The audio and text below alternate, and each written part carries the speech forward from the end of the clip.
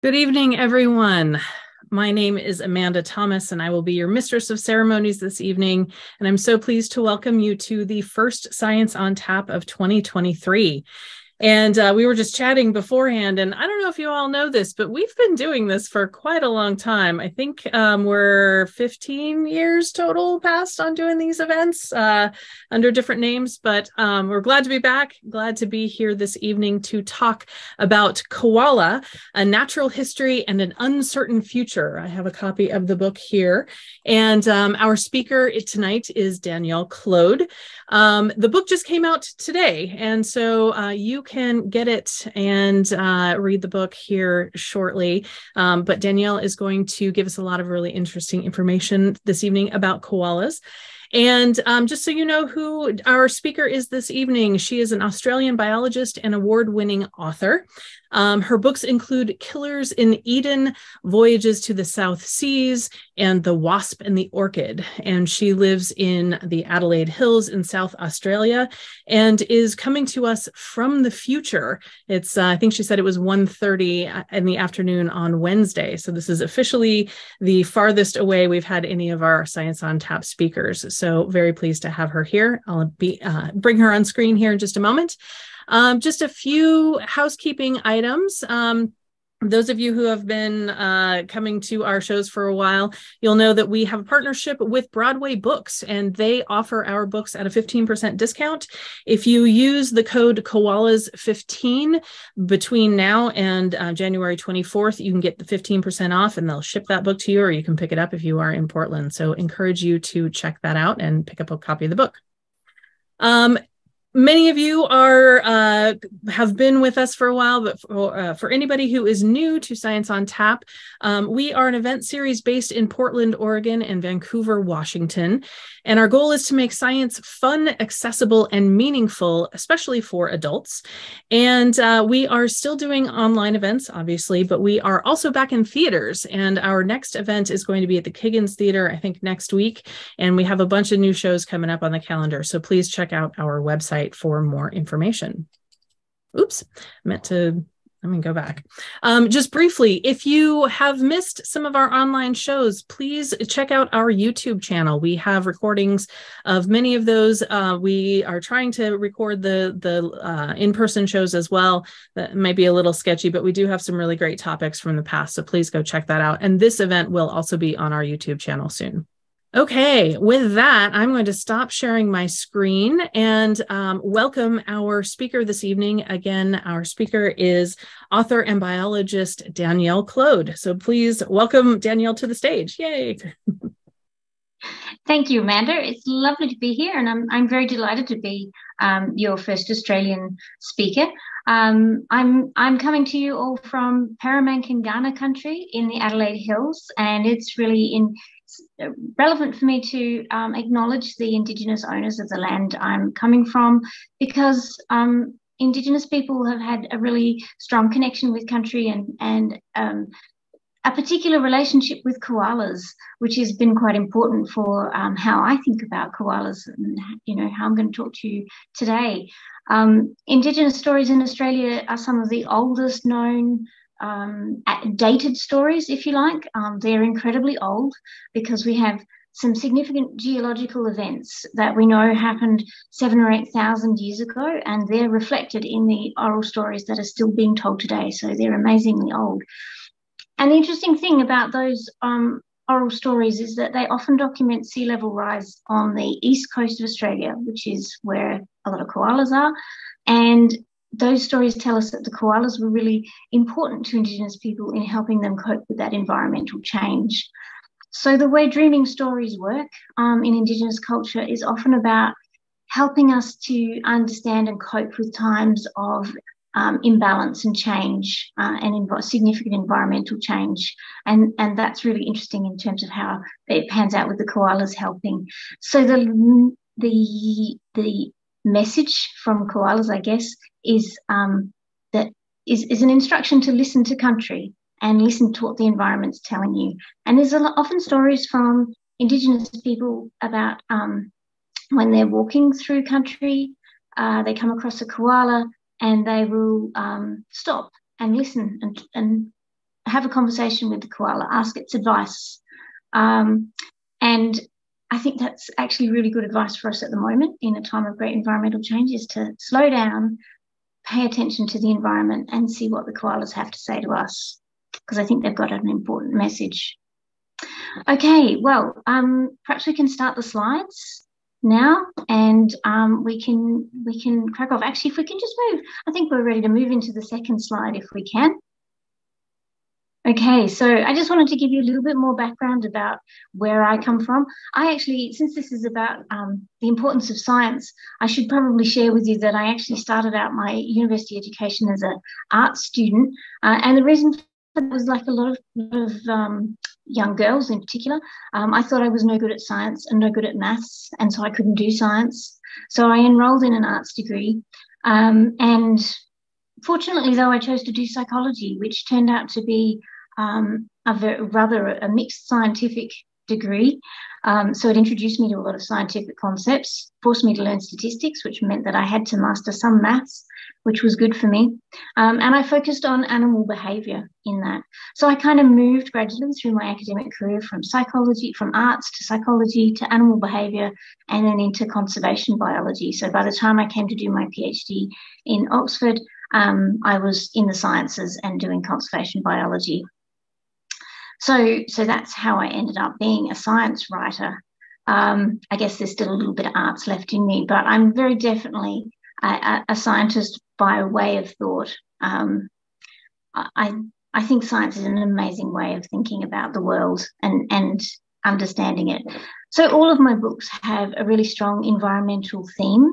They are all about either nature, past or present. So I write quite a few kids' books about Australia's prehistoric fauna. I often write about museums and natural history collections, and I often write about naturalists and scientists. So, I've got a couple of biographies as well talking about naturalists. But Koala is really the first book that I've really come back to my starting point, as it were, coming back to mammal behaviour, which is what I did my PhD on. I actually studied American mink, but in Scotland. So very much a multicultural, cross-continental researcher, I guess you could say. So Koala's coming back to my roots, which has been great. It's been humans are great, but I really, really like writing about animals, and it's lovely just to be able to focus primarily on animals. And that's the tack I've tried to take with Koala, is to try and tell that story not from a human perspective. I really wanted humans to come last in this story. And in that sense, that's why I've started the book at the very beginning of the koala story with their evolution and their fossil history, so that we can come all the way through that evolutionary history and really understand where they've come from, not just where they are now, and in that way try and understand how they've ended up where they are and what their needs are into the future. Okay, so if we can go to the next slide. We've just got, I guess, why koalas is one question people often ask me.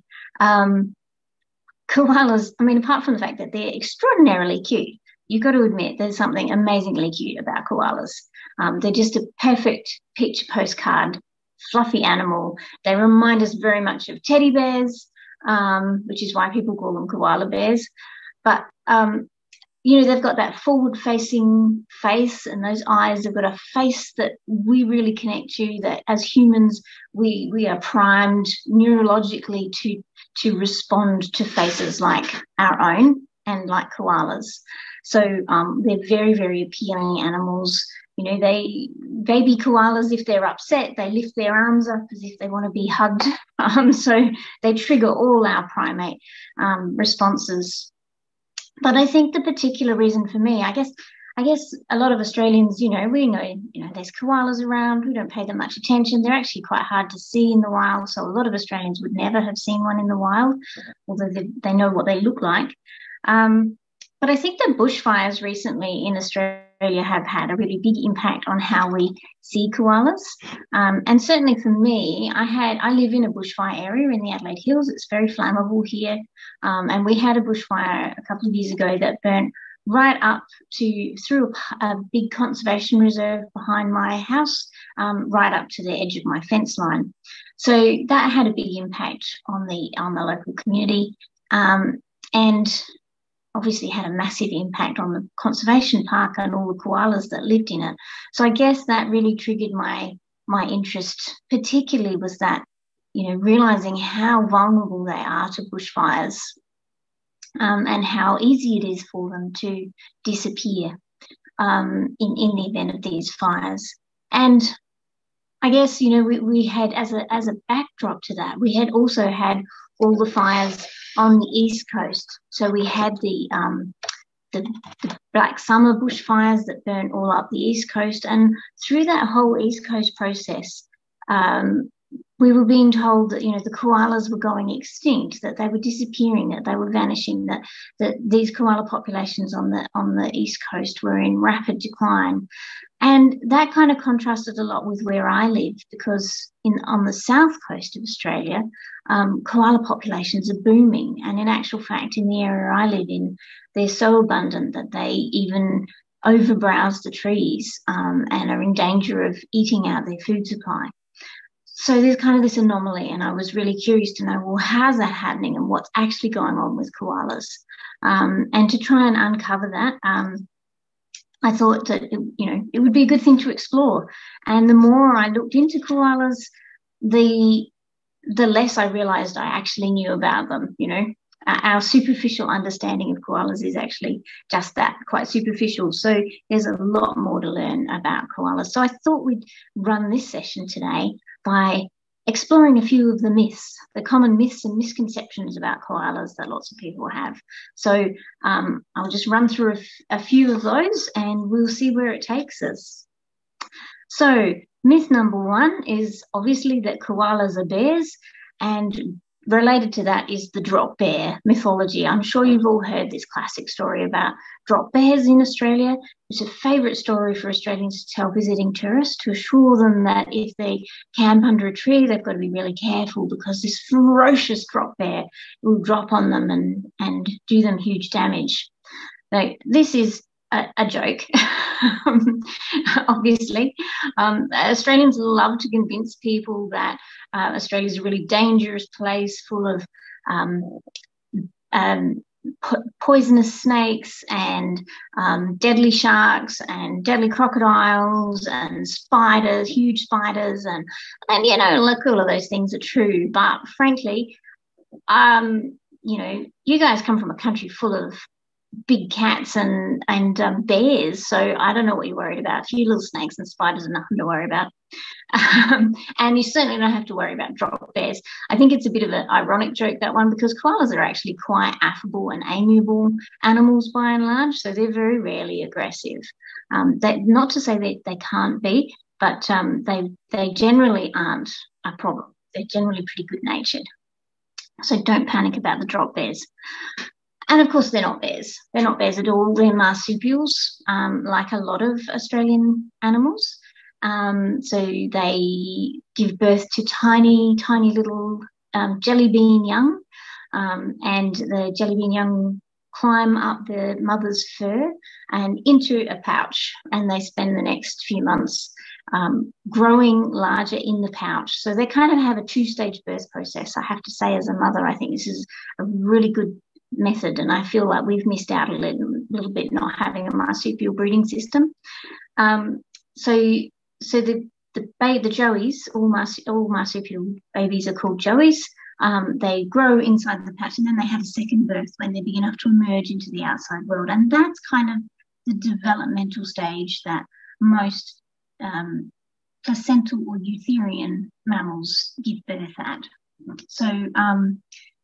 So yeah, they're not bears. I think that just came about because they look a bit like teddy bears. When Europeans first came across koalas, though, they were really confused by what they were. They were commonly called sloths or monkeys or bears. So Europeans had a great deal of difficulty identifying what they were. And as you can see from these early European pictures, they look more like guinea pigs or strange looking cats with funny feet. The earliest taxidermy, a koala that went overseas to Europe, you can see in the bottom left corner. And it's a very strange looking beast indeed. And I have to say that a lot of taxidermy koalas remain very strange looking beasts. So be wary of what you see in museums overseas, or in Australia, I guess. So they I think it took a long time before Europeans really worked out what koalas were and how they operated. So and I guess part of that comes from the whole marsupial thing, because marsupials are a bit strange to Northern Hemisphere eyes. So I guess the second myth I'd like to talk about is that marsupials are a bit boring. And also, this is actually something Australians suffer from as well, this myth. I think the issue with marsupials is that the Northern Hemisphere is not very familiar with the diversity of marsupials. I remember I had a very good friend staying with me from the US, and I asked her if she would live in a bush area, and we have lots of possum boxes. So we put up possum boxes in the trees because a lot of our mammals are hollow dwelling animals. They like to live in tree hollows. And I said, do you want to see what's in the possum box? Pop a ladder up and have a look, see if there's a possum. And she went, oh, possums, they're so ugly. She says, we've got possums. I don't want to see them. And when I thought that's a strange thing to say. But of course, she's referring to the Virginia opossum, which is the one that's known across North America. But, there's a lot more to an opossum even than just the Virginia opossum. So if we look at the South American opossums, which I just finished reading this fabulous book on opossums. So if you want to know more about South American opossums, you should have a look in that book. And there's actually, 124 different species of South American opossums. So they're really quite a diverse family. But there's 251 species of marsupials in Australia. So the family of marsupials is really, really diverse in Australia. And I think that's what makes them so amazingly interesting from a scientific point of view. Because they're all in the one place, they tend to be ignored a little bit by science. They're hard to get to for a start. But the thing is that they're such an amazing opportunity, because everything we look at in mammals, when we're looking at life history traits, if we're looking at, why animals are adopting a particular life approach, whether it's, eating leaves or living in trees, or whether they're nocturnal or diurnal, whatever it is, we're only looking at one branch of the tree when we look at eutherian mammals alone, the Northern Hemisphere. The minute you put a marsupial into that equation, you're massively increasing the power of that analysis, because you've got a completely evolutionary distinct line in there. Of course, you could also pop a monotreme in there, but the platypuses and the echidnas are a very small group. And the other reason that marsupials are great is because they're biologically very diverse. So ecologically and physiologically, they take huge range. We have the marsupial moles, we have the kangaroos, which are huge and very distinctive. And if we include also the prehistoric marsupials, we've got things like giant diprotodons, which were 2 to 3 tons. So, we didn't have woolly mammoths, but we had these giant, you could call them wombat-like, they're not really wombats. But just to give you an idea of the scale, this is a koala jaw, and they have these classic front teeth, which is what gives them their name, the Diprotodon family. And if I put a cast of a Diprotodon teeth, that's the scale. So those little front teeth there are translating into this fossil Diprotodon teeth. So they're huge beasts. So they're really diverse and interesting family, and I could talk about them forever. But we'll stick to koalas. So perhaps we'll move on to our myth number 3.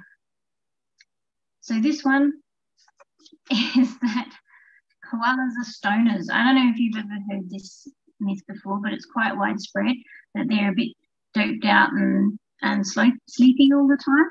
So people have this idea that they get that from the eucalypts, that the eucalypt gum leaves that they exclusively feed on have some kind of psychotropic drug in them, and it makes them dopey. Well, yeah, I'm sure you've got an expression. There's something about don't poke a sleeping bear. Yeah, well, you shouldn't poke a sleeping koala either, because you'll soon find it's not stoned. It's actually very alert and probably quite upset with you. So that said, while koalas are not stoned, they do sleep an awful lot. And I think sometimes this has given them a bit of a bad reputation as well.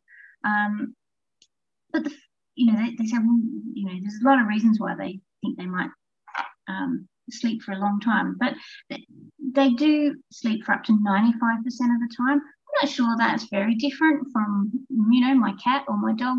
They sleep most of the time, so we don't tend to think they're stoners or stupid because of it. But and I guess the other thing is we don't see koalas moving very much in the wild either, because they're more active at night. They will be active during the daytime sometimes, but more commonly at night. So they're just not active when we're looking at them, which is why it's a really good idea to go and see them in the zoo, because at least they're easy to spot there. So eucalyptus is not a drug. It is a toxin, so it is a bit poisonous. And koalas need to have a very special way of dealing with the toxins in eucalypts. And the way they do that is with a supercharged liver. So they have this amazing liver that's incredibly good at getting toxins out of their food. And it's so good at doing this that it's also extremely good at removing medicines from their system.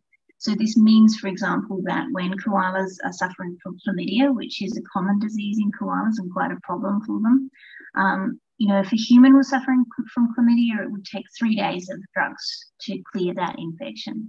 For a koala, that would take a month of drugs. So that's a big problem for the koalas. But it's really good for helping them eat their food. Okay, if we can move on to myth 4.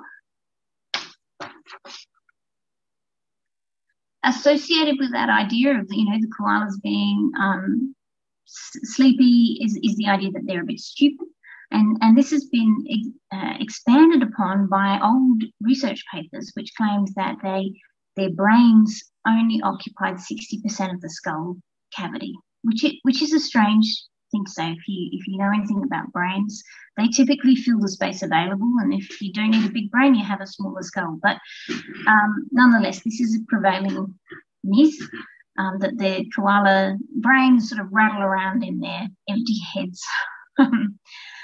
I think this comes from the fact that early researchers were looking at pickled koalas. So they were looking at koalas that had been preserved in alcohol or some other preservative, and the brain's tissue had shrunk.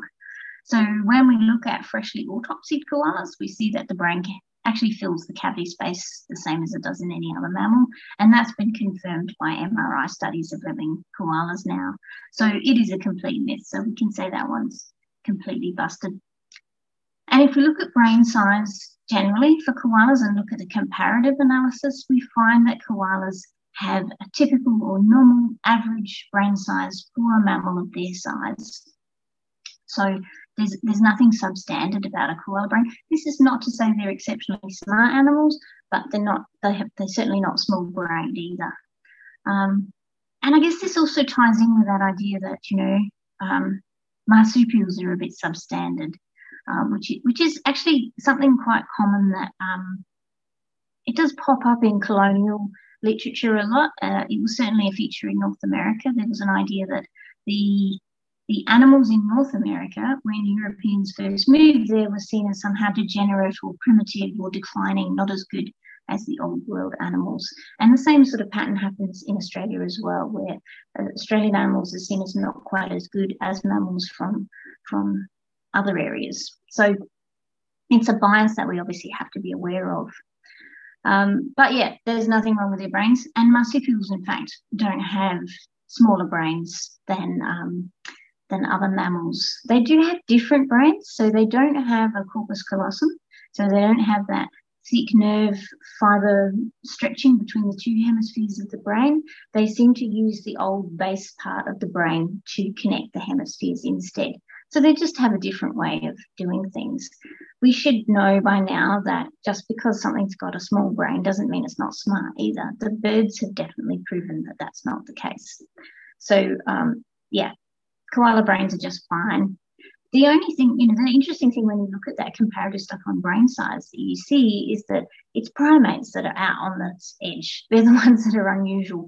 We've got a really unusual, and humans are on the edge for primates. So we do have oversized brains for our body size. But we shouldn't necessarily judge all the other animals on that. So looking at the next myth number 4, is the myth that koalas don't need to drink. How does this hold up? Now, koala, the word koala actually comes from a Daruk word, which means no drink. So it's an indigenous word for an animal that doesn't drink very much. And that actually comes from, probably the original word was galawan or gala. And if you can see how that would be translated into koala, gala, koala wine, the g and the k translate over, and then it becomes more easily said as koala. So that's the origin of the word. And it's true that koalas are quite drought adapted and that they're not often seen drinking, but it's not to say they don't drink. They get a lot of water from the trees that they're feeding on, but they are quite associated with water. And they will certainly, we've all seen, I'm sure, pictures of koalas being in a bushfire situation, being fed, or being given a bottle of water by firefighters, drink bottles, and they hold the drink bottle up. We now get a lot of messaging, don't give koalas drink bottles because they're not supposed to drink like this. They're meant to lap from a bowl. And it's much safer for them. They're less likely to get chest infections and things like that. So this is a photo of a friend of mine, Elaine Webster, who loves her koalas. And this is a koala she just came across in a park, and it looked a bit hot. So she offered it a bowl of water, and the koala said, yes, thanks, I'll have a bit of that. So this is what I mean by koalas being, generally speaking, fairly amiable, especially if they want something from you. The interesting thing about water and koalas, though, is that if we look at their distribution now, eucalypt forests are drought adapted and certainly have done well because of their adaptations to drought. But the particular eucalypt trees that koalas like to live in tend to be the ones associated with wetter areas. So things like river red gums that are spread along the river systems, and blue gums, which are known for growing in swampy areas. And so there's a distinct feature of koala feed trees that suggests they have a prehistory associated with water. We also find that all their fossils are found in areas, now they're found in the desert, but in the past, when the koalas lived there, they were swampy forests. So they were inland lake areas. Now that, of course, increases the chance of fossilization. But nonetheless, it does seem that there's an association between those swampy forests and koala evolution and distribution. And if we look at their distribution today in a narrower time scale, we find that koalas do well when it's not a drought season. So in droughts, they decline, and in wet years, they increase. And Australia's got a very oscillating climate, so we'll have 10 or 20 years of wet and then 10 or 20 years of drought. So it's not a seasonal or an annual kind of cycle. So they definitely are associated with water, and their distribution is very strongly linked to the amount of standing water available. So dams, lakes, rivers, that sort of thing. So surprisingly, they don't drink much, but water's important to them. All right, if we can move on to the next slide, moving on to whether or not koalas are sociable. So this is an interesting question. Koalas are typically regarded as being solitary, and that would be how we'd mostly describe them as biologists. They're usually found on their own. The issue of whether they're sociable or not is a slightly different question, though, I think. As you can see from this picture, this is taken in Lone Pine Sanctuary in Brisbane. There are 3 female koalas in this photo and 3 joeys. And actually, this is part of a video I took while I was visiting there. And that koala in the middle is just about to climb up on top of the koala on the right and sit on her and push her out of her perch, which is quite an interesting interaction. But it was all done fairly amicably, if sitting on someone's head is amicable. But the point is that they will often sit together in those environments. And when they're in captivity like this, I guess the interesting thing is that they're not looking for food. Food is being provided to them. So there's no food shortage. So I think they're solitary because they have to disperse through their environment in order to get enough food. And koalas do need really big forests in order to get enough food. One koala, on average, one koala needs an area of forest the size of an average sports field in order to get enough food. So, you know, they're a pretty high demand animal.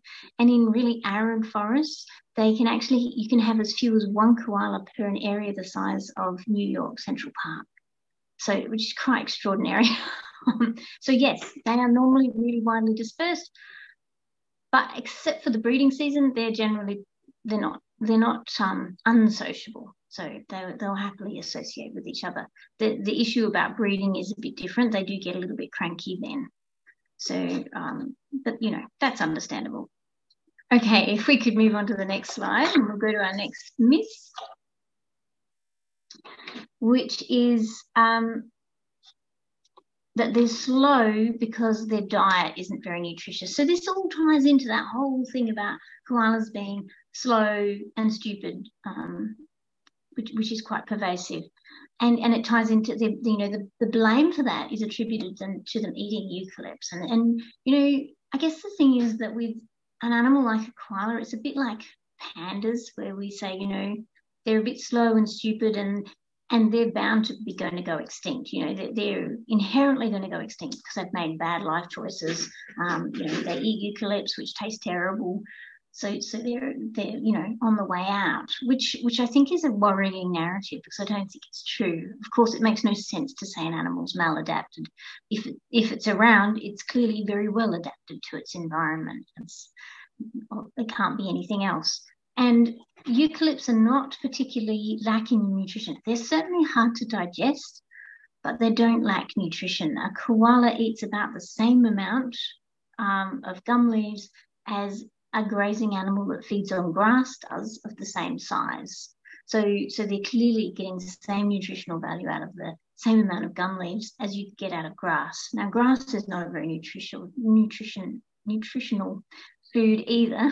Nutritious, that's the word. But the difference is that gum leaves are, as I've mentioned before, hugely toxic. So the issue of nutrition in plants, of course, is that we don't have very good stomachs for extracting the nutrition out of leaf matter and cellulose that is in the leaves and the plant material. So high fibre diets require a very special type of digestive system to break down, and a lot of herbivores have those really complex stomachs that you know, we know all about from our grazing animals. And koalas are no different. They also have very complex stomachs, just different sort of stomachs.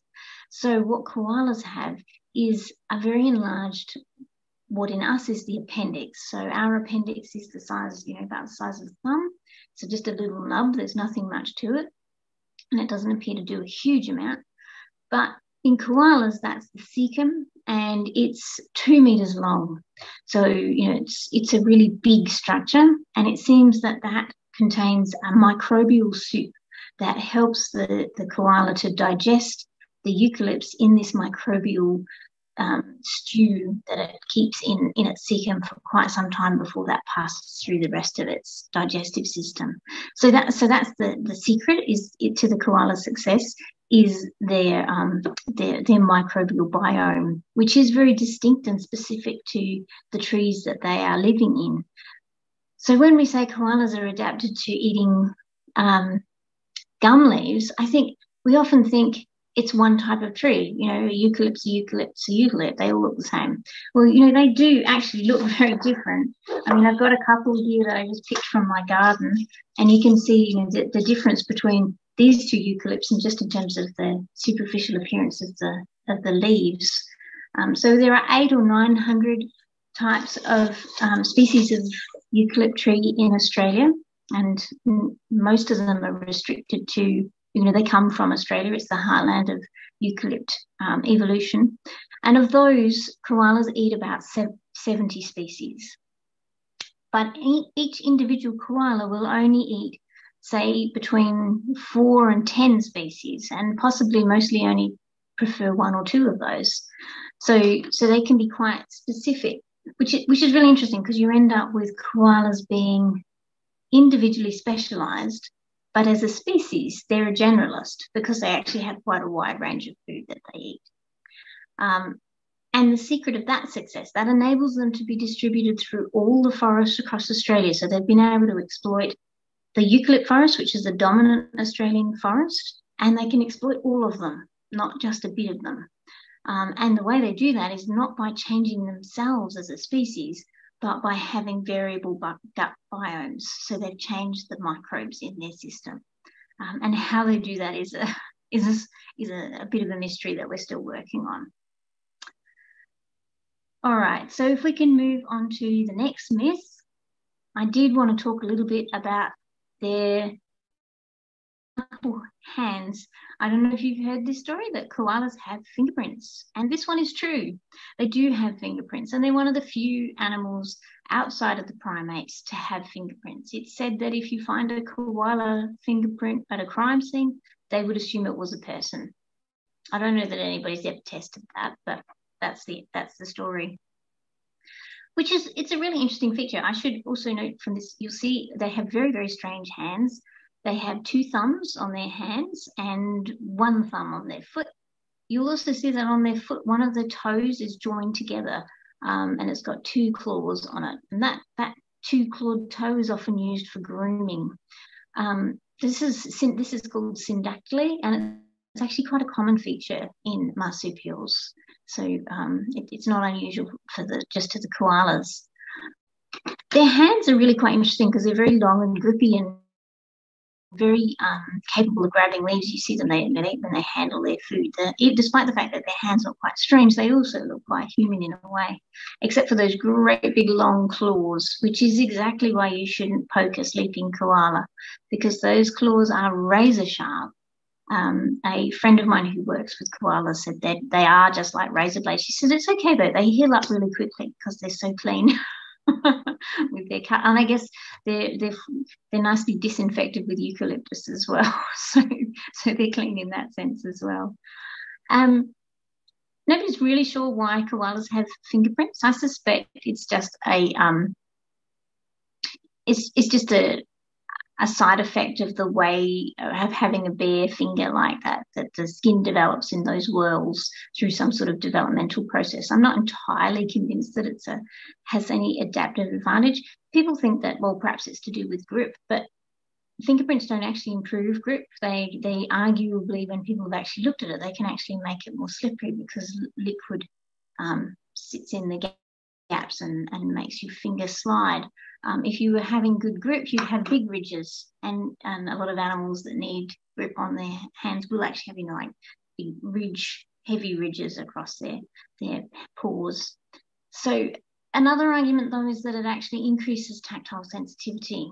And of course, we know that our fingers are incredibly sensitive, and part of that is because of the way the skin vibrates when we touch it, and it activates the cells underneath. And it's possible that that's an issue for koalas. You'd think that they do need very deep, very fine-tuned touch, whether that's for climbing trees and making sure they hang on, or whether it's something to do with selecting the leaves.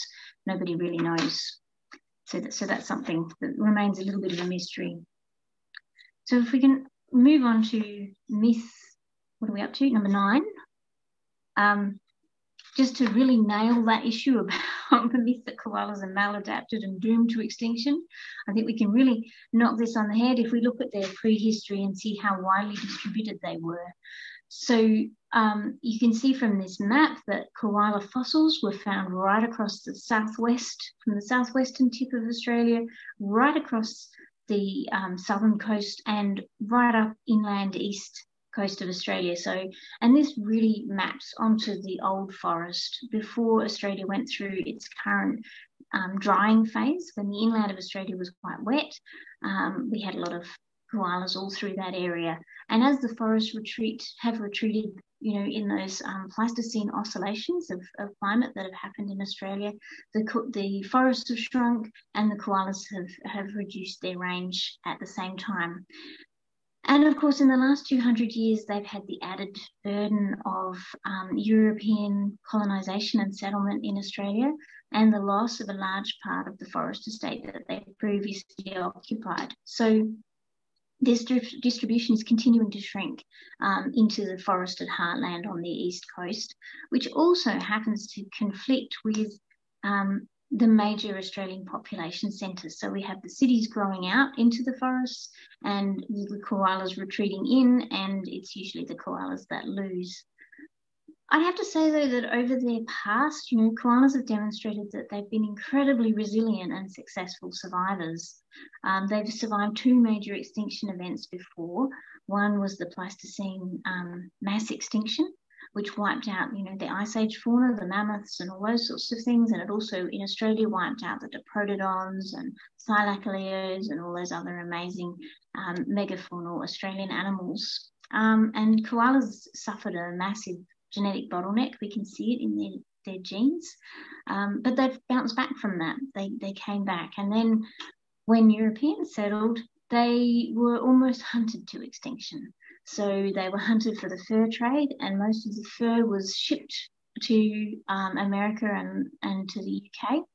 There was a really insatiable demand for, gloves and muffs and coats and hats and things like that, and rugs. And they were declared extinct in the southern state of Victoria, so down the bottom, and in South Australia where I live. And they've recovered from that. Once hunting was actually, the thing that stopped hunting in Australia was actually Herbert Hoover banned the import of koala fur into America. That dried up the market and the hunting stopped. So thank you for that. But amazingly, the koalas have bounced back. So from a very small population that was popped on an island to try and save them from bushfires and other threats in Victoria, that population has boomed and been translocated back onto the mainland, and now most of the booming southern population is descended from that one small group. So they are incredibly resilient and hugely successful. So if we can move on to our next slide.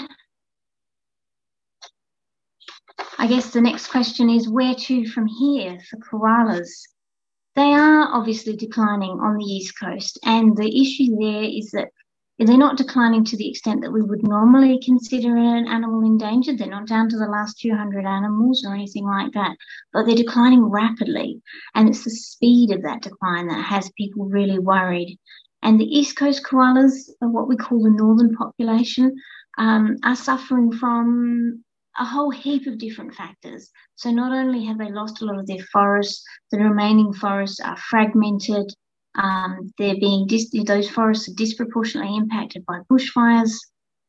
They still have land clearance going on in those states, so they're still losing forests in those areas.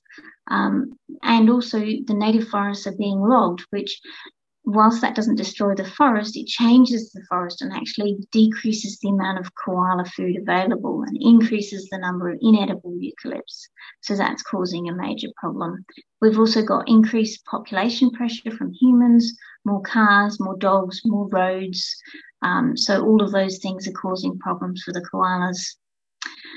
And also there's a lot of disease on the east coast, which may be a symptom of the habitat problems, but they suffer from chlamydia, as well as an AIDS-like koala retrovirus, which is moving through the population. Koalas can probably cope with all of those things, just not all at once. So I think that's the problem, is that the decline in koalas is telling us that the world is seriously out of balance for them, and something needs to be done to look after their country and protect their forests, which will also protect the forest for all the other animals that depend on those ecosystems. And of course, it makes it a better place for us as well.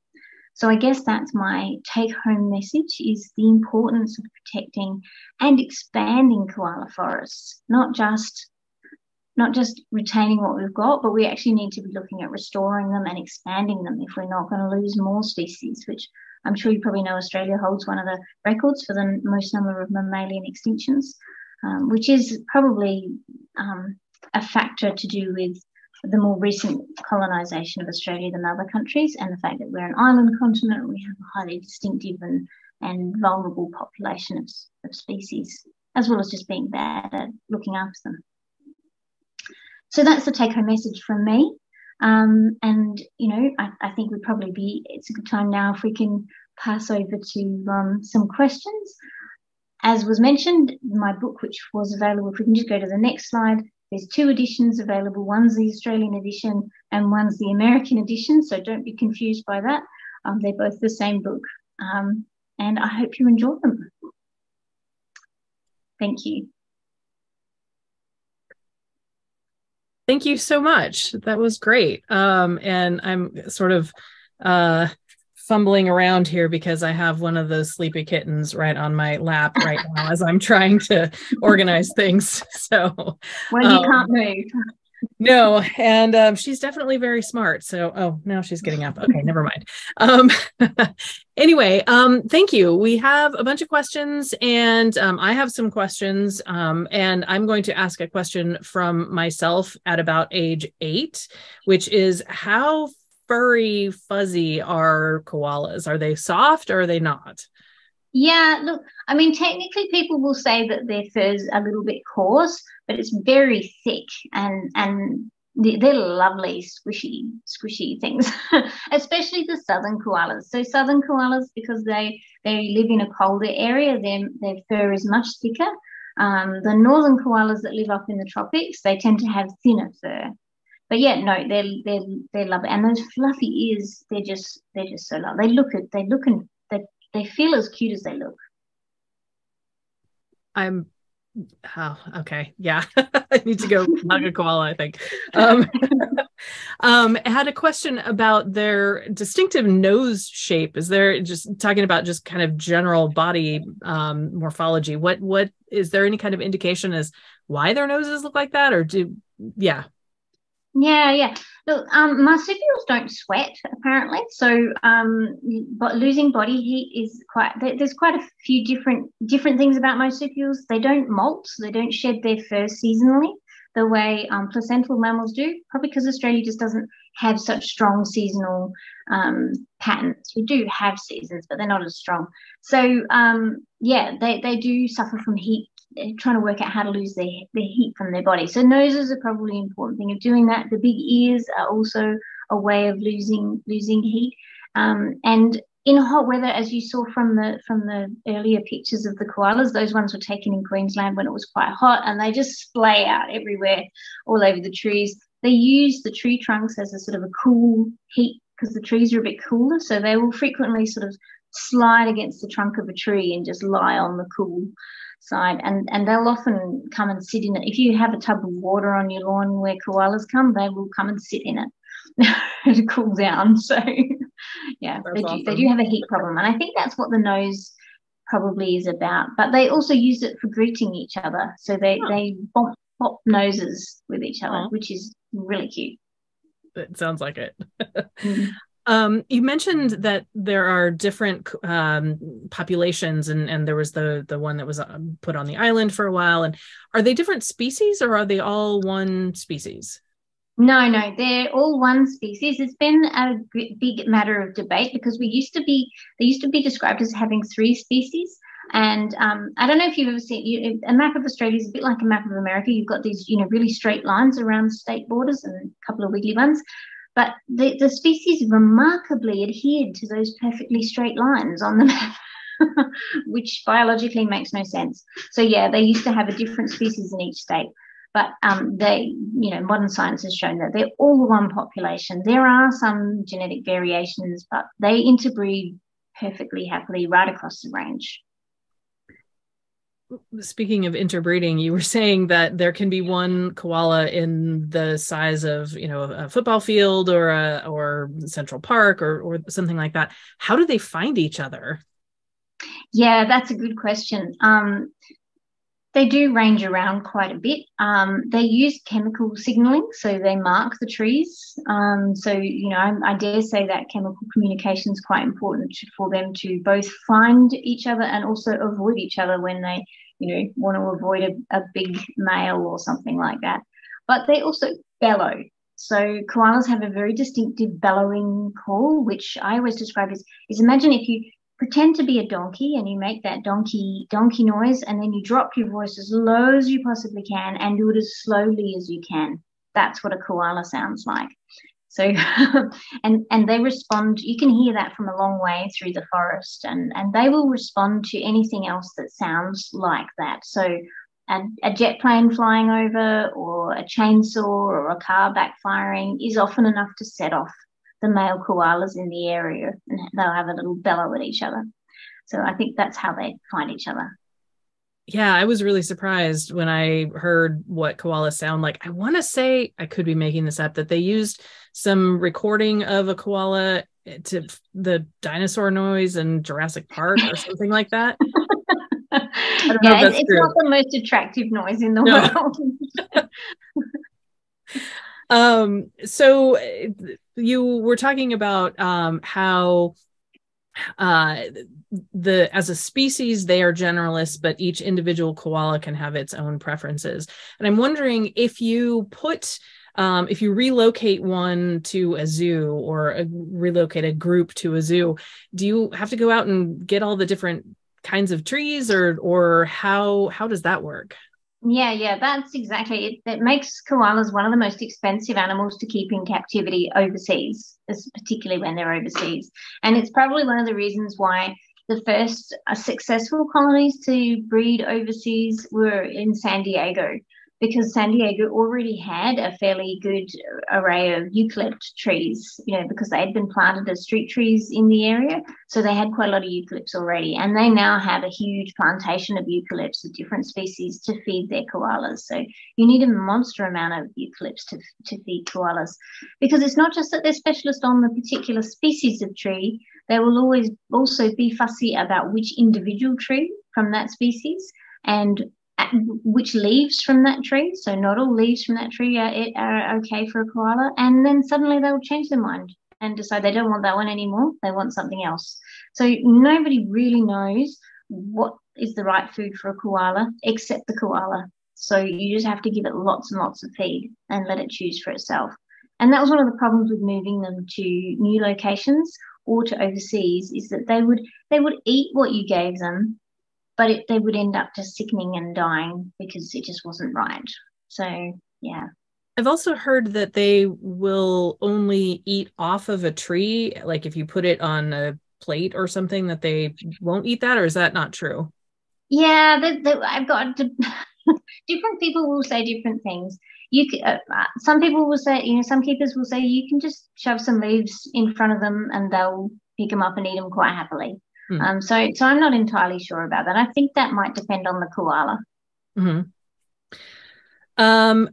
So do koalas interact with any other species? Obviously, they often have some space from each other, but do they interact with any other kinds of animals?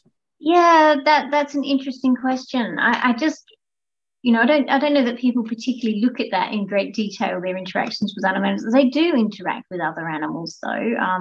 I've been told about them, reaching out and touching a horse on the face, because horses are quite curious. Young koalas are curious, and they will often come and explore. They will sometimes come and approach humans as well. So yeah, they do seem to be a bit curious. They're not particularly frightened animals. They'll often move away from people, and certainly if there are dogs around, but they're not particularly afraid of other things. They're not. I think they don't have a lot of predators other than dogs. So they don't have a flight response. They don't run. They can't run away. The only thing they can do is go up a tree. So Mm-hmm. They're not particularly, and once they're up a tree, they're happy to sit and look at you and stay quite close because they know they're safe there. Mm-hmm. So a little bit more about their bodies. I've heard tell before, and you also mentioned the chlamydia issues with them, and I'm wondering how chlamydia manifests in a koala. What happens to them? Yeah. Look, it's really an awful condition. They end up with very swollen and inflamed eyes. They will go blind. So they get these pink eye, weeping eyes. They end up with an inflamed, a wet bottom.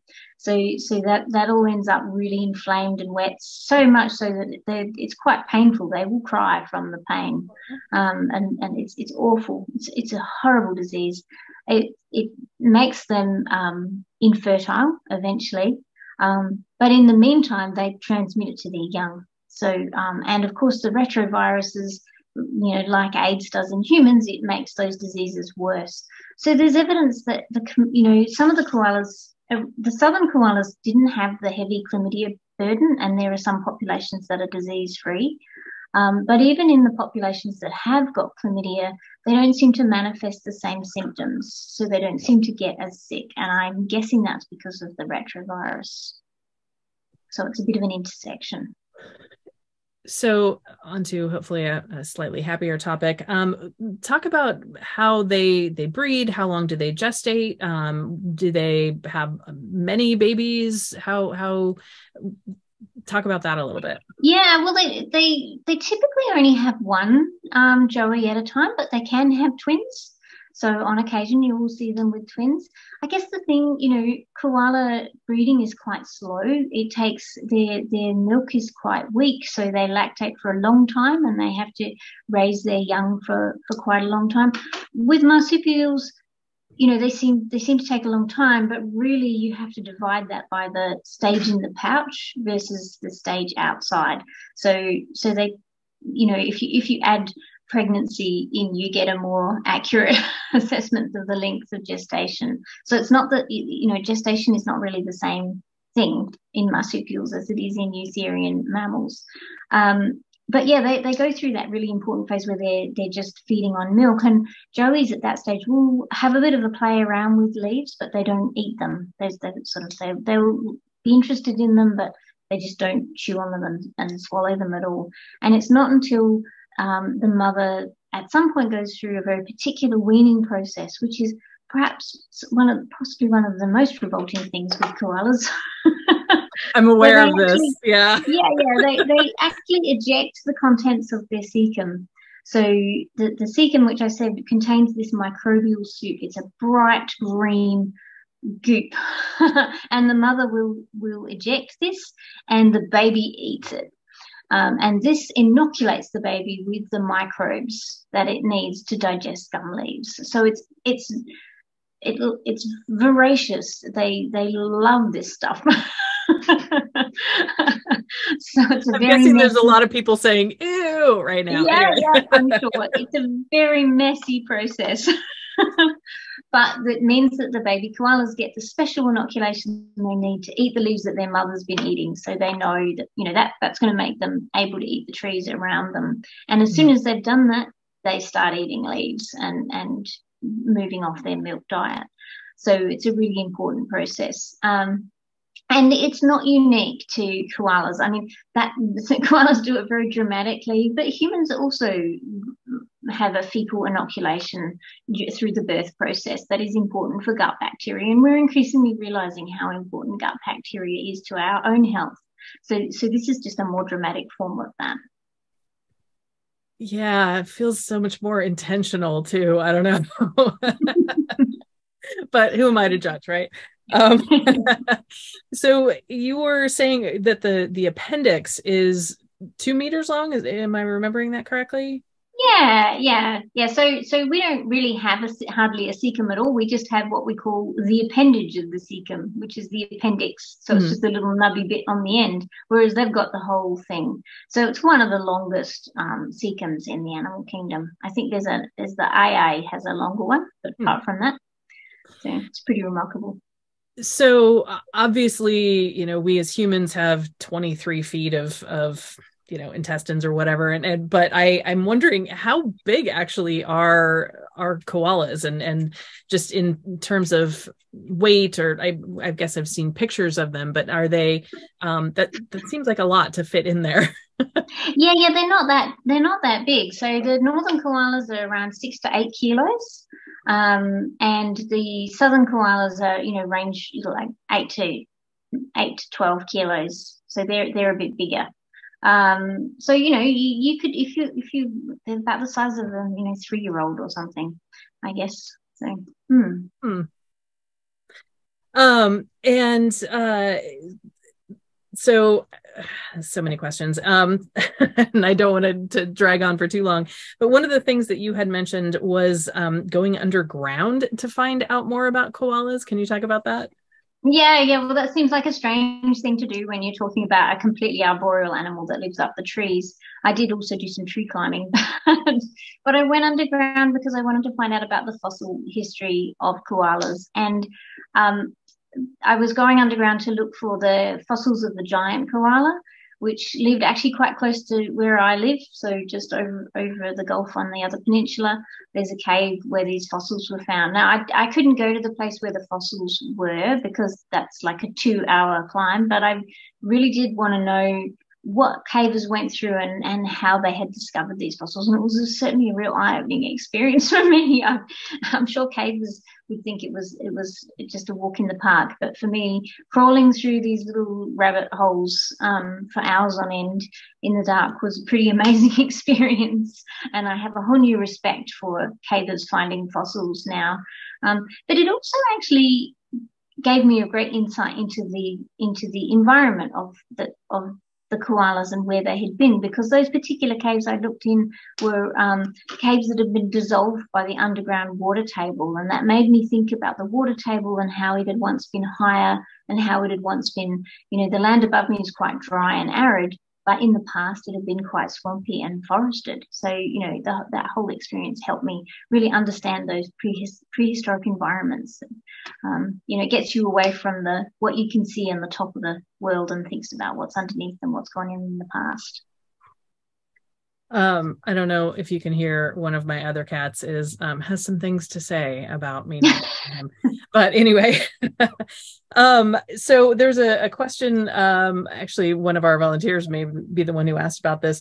The students that rescued the koala off the tree with their canoe, recent news, she'll know, was that foolhardy or genius?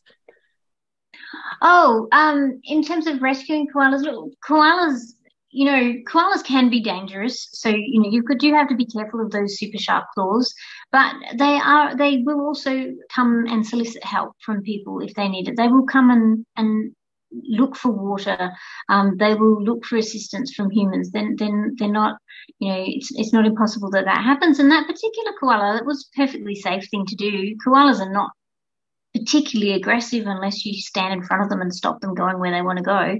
So that particular rescue where they swung the canoe around, that was a great thing to do. And I think I was really interested in watching that video, which you can see on YouTube, because the koala clearly comes down, anticipates the movement of the canoe to the tree it's in. It's in a flooded tree, so the water's all around it, and it hops into the canoe. And as the canoe's swinging around towards the land, the koala walks up the other end of the canoe so it can hop off the other end. It's an interesting bit of anticipatory behavior where the koala is anticipating what the other animals are going to do and where other things are going to move to, which if you think about where koalas live in trees, they will be constantly thinking about, well, if that animal comes up that tree, can it get to me? So that kind of cognitive mapping has to be going on. So I think that there's a lot of interesting things going on in a koala's head that we haven't given them a lot of credit for because they're slow and not that active. So, and we're hyperactive, constantly fiddling, climbing, doing things, primates. So they're very different from us. But I think that there's more to them than meets the eye. There was a robust chat in our volunteer Slack channel about having a a private eye koala, something with the fingerprints, trying to solve crimes or be involved in crime. Anyway, yeah, it was a bit ridiculous. Detective Koala. Yeah.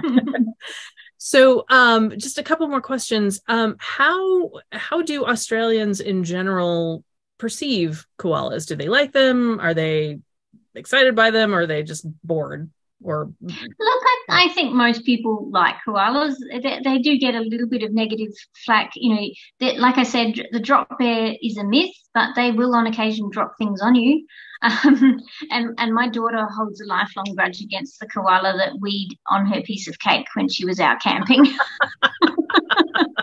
So and koala wee, you don't want to get koala wee on you. It's apparently really hard to get out of your clothes.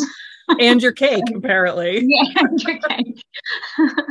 So, there are some negatives around that. I guess, there is a conflict between koalas and forestry. Obviously, if you want to cut down trees, koalas don't like that. And, people who like koalas don't like that. And, mm-hmm. So that's a debate. And of course, when we have a lot of plantations of blue gums that were planted so that farmers could harvest them, and they have now become populated with koalas. And they're important habitat for them. So there are those sorts of land use debates going on. But I think generally koalas are pretty well liked. Well, good. So I'm just going to finish up with one more question here and encourage, well, actually I'm going to two more questions. First question is, if you could send our viewers out with one thing that you want them to know about koalas, what would that be?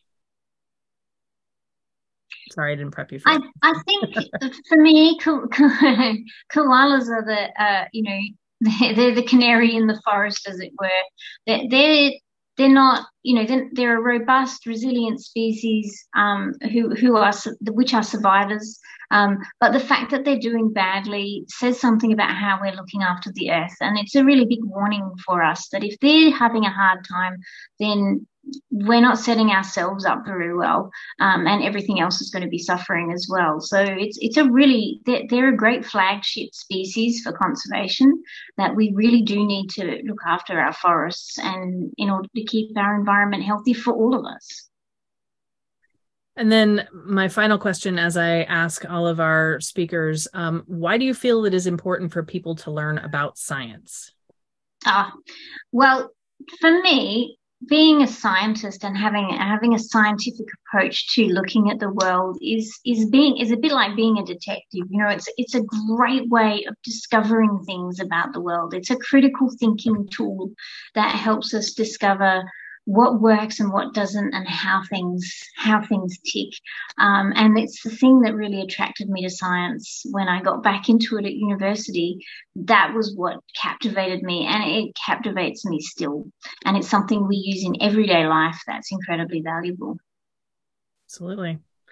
Well, I think with that, we are going to say thank you to our speaker, Danielle Clode, and I encourage you all to take a look at her book. Again, it is just out today here in the States, and I have a coupon code I will be showing you here in just a moment. So thank you, Danielle. Thank you for coming to us all the way from Australia. This has been fascinating. Thanks.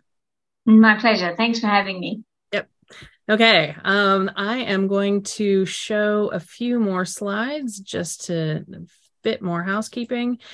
Here is that coupon code I was talking about with Broadway Books here in Portland. If you're not in Portland, they will ship it to you as well. So use the code koalas15 and through January 24th, and you can get 15% off of the book, and I strongly recommend it. Just a quick note about our next event. It will be in person. I do not believe we are live streaming this because of technology reasons, but if you are in the Vancouver area, I strongly encourage you to join us for Holy Crap, That's Cool! Go behind the scenes with OPB. That will be a week from Thursday on January 26th at 7 p.m. And then just wanted to say a quick thank you to all of our Patreon supporters. We have more than 100 folks. I think we're at 101 right now. I was just looking at it earlier, and we've had, I don't know, almost 30 people who have been with us since the beginning of the pandemic. And just really want to say a big thank you to all of you who are sticking with us. We couldn't do this without you. So thank you. And then finally, I have another cat on my shelf there.